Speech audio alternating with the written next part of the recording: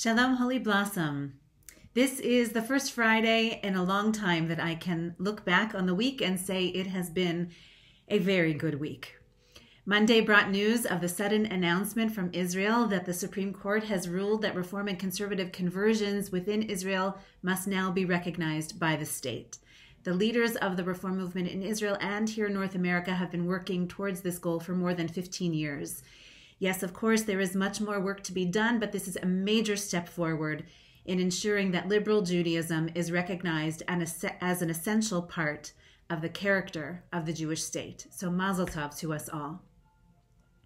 Also this week brought signs of an early spring. In this way, we are no different from the birds and the squirrels. We are creatures of our environment, and the blue sky, the bright blue sky, has brought a real lift after a rough winter. Our Jewish calendar tells us that it's time to prepare for Pesach, and now the weather outside the window gives the same message. So please check the whole range of Holy Blossom offerings for Pesach, from a congregational Seder online to resources so that you can lead your own Zoom Seder this year, to how to order catered meals, how to access our services, of course, and all kinds of creative programming for the whole family. Third, this week also brought the long-awaited, much-anticipated news that the vaccine rollout is finally picking up momentum in this great city of ours. So please see below for details about who is eligible to pre-register for the vaccine and how, including a hotline to call or email. The Toronto UJA is organizing a team of volunteers to assist people with pre-registration. So if you know of a fellow congregant or a neighbor or relatives who need help with registration for the vaccine, this is what I would call a high mitzvah. It could even mean saving a life. So please share the information below widely. You can volunteer to join the UJA team of volunteers as well. Let's help to organize on the grassroots level to meet the systems that are now being prepared by our government and healthcare providers. And finally, I'd like to share another lift with you, which comes in the form of headlines and highlights from the results of our most recent congregational survey. You have been very instructive, so thank you for your input and feedback. Thanks to those who participated, we have now begun to sketch out what could be for the Holy Blossom community in the fall. It's too soon for any announcements, of course, and things are still going to be changing week to week, month to month between now and then, but we are now deeply entrenched in the planning and researching of all our options, including indoor and outdoor services. We asked just one open-ended qualitative question on the survey. Is there anything else you'd like us to know? A simple open-ended question. And here are two that came. One congregant says, don't rush pandemic caution. It is wonderful to be able to be comfortable at home and also connected to Holy Bee. No parking, no coughing, no crowds, comfortable seats, access to a hot cup of coffee during the service.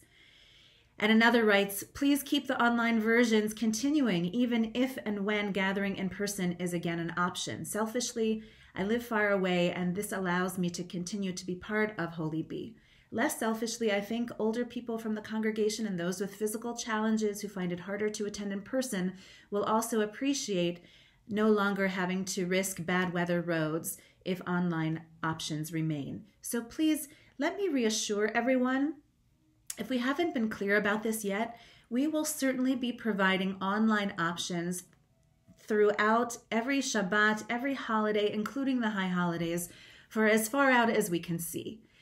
We recognize that there is nothing like being together, but even with the vaccine, many congregants will feel more comfortable at home.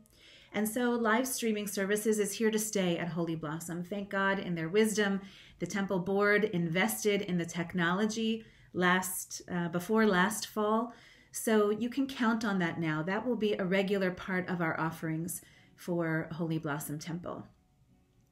And then I'd like to share with you, finally, a few of the simple messages that came through and really gave me a lift this week, both professionally and personally. And I shared them with our whole professional staff at Holy Blossom. I'd like to share them with you too, so that you can also hear these voices of encouragement. One congregant says, I think the temple is doing an incredible job of reaching out.